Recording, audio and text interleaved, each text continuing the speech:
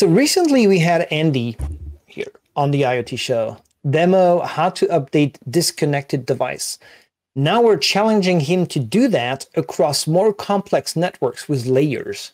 This is today on the IoT Show.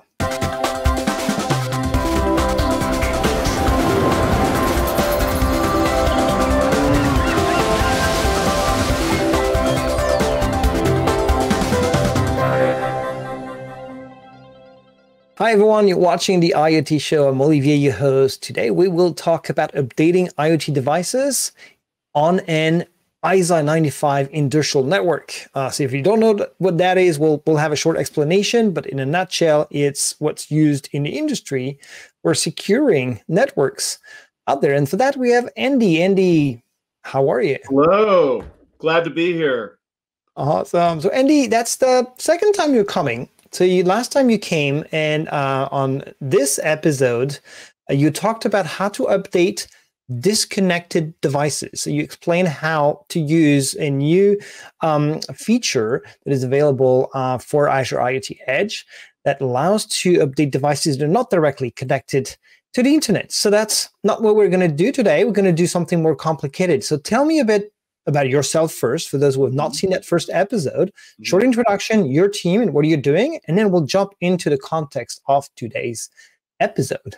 Okay, great. So I'm a program manager, and I work on a product called Delivery Optimization, which is the downloader for much of the content that is downloaded onto the Windows OS. So if you think about any of the update or even Office, all this content comes through this downloader, which is on the client. And then I work on this product, which is a module that we built, an IoT Edge module called Microsoft Connected Cache, which is currently in preview. And that serves as a local cache for content, or a local CDN, if you will, so that you could both save bandwidth and, in the case that we're going to talk about today, support downloading content for devices that are disconnected from the internet. Nice. So when we discussed recording that episode, we initially discussed maybe presenting everything at once, and then we went like, no, let's do a first one, which is really about the basics. How do you update these devices that are behind a gateway? Right. So we did that last time. So today we're going to talk about a more specific scenario and more realistic scenario, which is the context of an industrial network. So tell me more about this context that you had to evolve in and understand in order to develop that new feature for IoT Edge. Yeah, so I'm just going to show something on my screen here, and so this is actually taken from a GitHub project for Azure IoT Edge for IoT. And if we look in this diagram here, this is ultimately what we need to support with our product that we built, this IoT Edge module, Microsoft Connected Cache.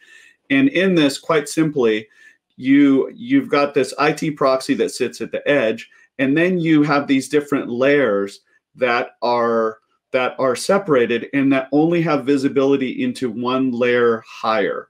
And so in this case, when we get down here to this bottom layer, there's even this proxy that's sitting in here. And so we had to build Microsoft Connected Cache, build functionality so that it could support content downloads at all these different layers. Okay, so we'll look at how it works exactly. And actually, let's get into it. Tell me about this demo you're going to show, lay out the context, and then let's get into it. Great.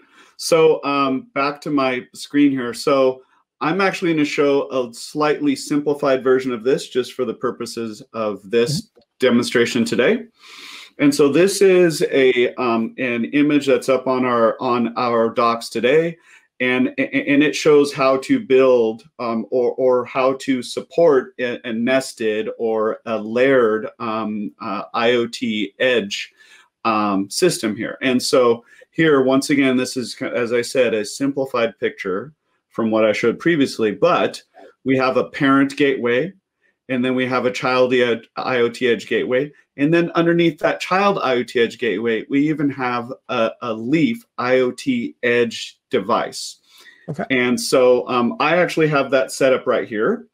at home, and I have it set up. My parent is a physical laptop. It's the same laptop that I used in the previous demonstration that I did. But then for my child IoT Edge gateway, I actually have a VM that's running on a laptop that's sitting here beside me, and I have my same trusty Raspberry Pi that is running as my Leaf. And I'm not going to show you very much about my parent here. I'm actually going to more focus on the child here. And one of the things here that I want to show, and I'm going to go over to, this is my child. I'm going to show you that this child is disconnected from the internet. I cannot talk to the internet with this guy. This guy, this is my Leaf, my Raspberry Pi. He is disconnected from the internet. My parent gateway, however, my parent gateway is connected to the internet. I am not going to show that, but it is connected. I have Microsoft Connected Cache deployed to both the child IoT Edge gateway and the parent IoT Edge gateway, and I'm just going to talk a little bit about the settings that I have here. So so here we have my child IoT Edge gateway, and we can see here that it is parented. You can see right here, it's parented to my IoT Edge gateway that does have internet connectivity. And then, this is actually here, Andy. This is a feature of IoT Edge itself as a runtime that now supports nested edge. So this notion of hierarchies of IoT Edge devices, that's something new that we have in this product now. Correct. Exactly. So I'm just using this new fantastic feature that supports nesting or supports hierarchies of IoT Edge gateways. And so what I'm going to do is I'm just going to take a quick look at my Microsoft Connected Cache module here, and I'm going to look at the environment variables of my deployment. And I can see that those are hidden because of my nifty feature here. And I'm going to go ahead and turn that off so we can see these. But these variables here that I want to show you that are important to this, and all of these variables, by the way, are documented, is a couple of variables here. So we have Cachable custom host, upstream host. Now, upstream host, if we go back to this picture here, this refers to, in the context of my child IoT Edge gateway, what is my upstream Microsoft Connected Cache host that I should be pulling content from? Because if you remember, this child IoT Edge gateway does not have internet connectivity, so it needs to proxy its call for content through a parent IoT Edge gateway and that MCC running on that. So that's one. And if there were a proxy, there is also another argument that, or variable that is documented, where you could specify a proxy upstream as well. Got it. Makes sense. And then the other feature that I want to mention here is this Cachable custom host, and it's kind of hard to see here, but there you can see it there. Cachable custom host.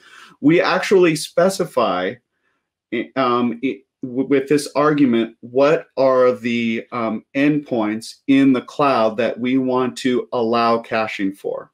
Because this server is not provisioned with every endpoint in the world, because for security purposes, you want to make sure that you're not just pulling, or that there can't be some process randomly that's pulling content from some endpoint that you do not want it to pull from. This gives you control, so that when you're doing package-based update, for example, of your IoT Edge gateway, you're ensuring that those packages are coming from a trusted source. And so in this setup here, I have two of these custom hosts that are going to be used because I have deployed an update to my IoT Show demo hub here, and I'm going to update good old curl. It's a very useful tool that we all know and love, and it's really important that we update that. So what I'm going to do here is I'm just using the sample updates that we published up there, and I just published that sample update there. It's very quick and easy. And I'm going to select that update, and I'm going to create a deployment. Before I do that, though, and complete the deployment, I'm going to do one more thing on my Edge gateway so we can make sure to see what's going on here. And I'm going to choose my IoT Show Demo Edge Child group. I created this group, and I have exactly one IoT Edge gateway in it, and it's this guy right here, but you could have as many IoT Edge gateways as are supported in there. So you can scale, because we're doing that, you know, like there's only 3 devices that we're tackling, but in real life, actually, you would have hundreds potentially. Exactly. This is intended to support a factory. There could be hundreds or thousands. Who knows? And I'm gonna set this update so that it's in the past. Now, 2 quick things that I'm gonna show here. I'm gonna be running the journal control for the IoT Edge gateway on the ADU agent so that we can see that moment when that download is triggered. And the other thing that I'm going to do here is just to show briefly, even though I said I'm not going to show much for the Leaf device, I'm going to show this Leaf device disconnected, pulling from this IoT Edge gateway.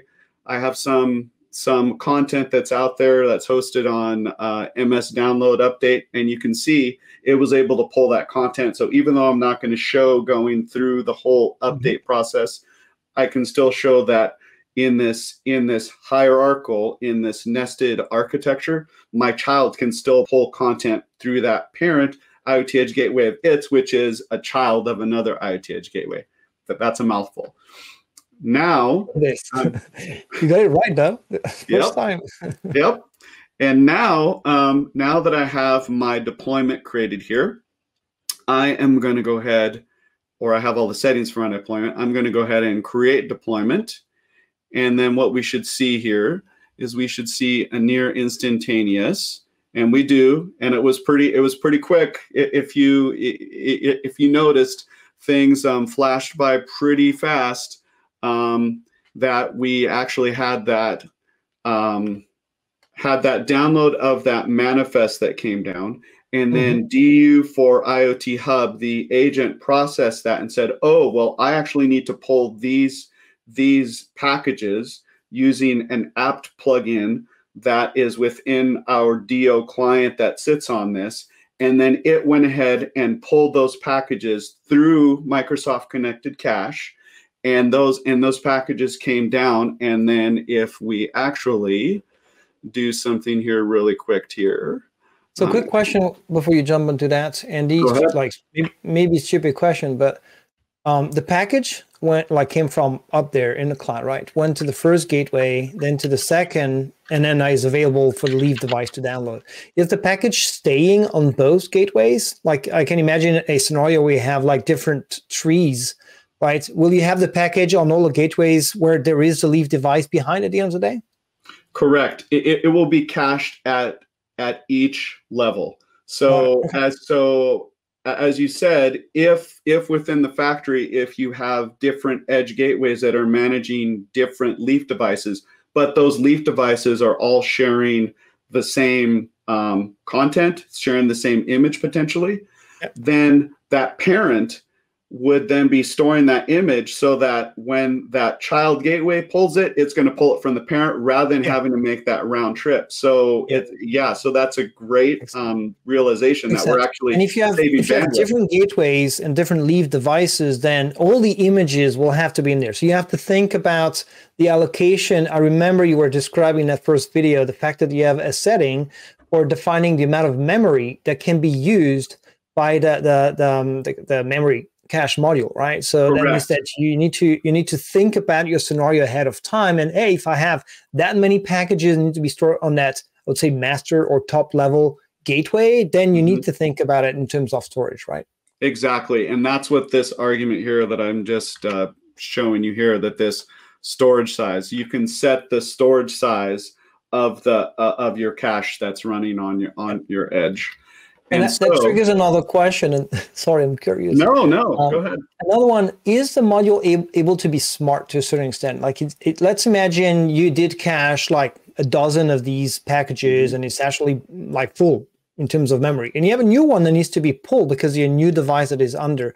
Is it smart enough to remove an old package that is not used anymore or that was here for a long time to replace with a new one? So at its core, we're using an open source web server called Nginx, and Nginx will handle all of that intelligence, that smartness of purging older content when it needs space, and then bringing in new content when needed.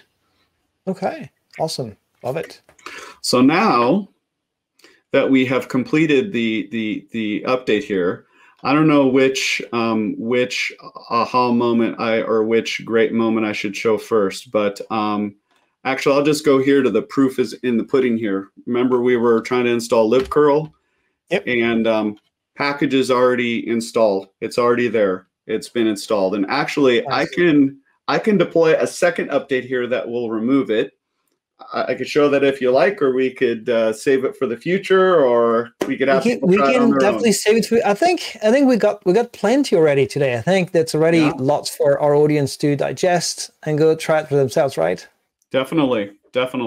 But so if you had to sum it up, Andy, it was like 2 key takeaways for our audience, what would they be? So keys here really are that you can use with device update for IoT Hub. You can use Microsoft Connected Cache to support any of your disconnected, or in this case, to support your ISA-95 networks, so that you can securely and easily support any update scenario that you need to, and that it provides that flexibility for you to do that with the different settings that I've shown here. So you can have proxies, you can have different layers, you can have different custom endpoints that you want to cache content from, etc. Love it. Awesome, Andy. Perfect. Thanks for watching this IoT show today. If you want to learn more about the feature that Andy just described, you can go to the following link, aka.ms/IoT show/update disconnected devices. So there you're going to learn everything about leveraging Andy's team's features and deliverables for your scenarios. Awesome. Thanks, Andy, again. I look forward to another episode with you. They're more and more interesting. All right. Thanks for watching the IoT show. See you soon. Bye. Thank you. Bye.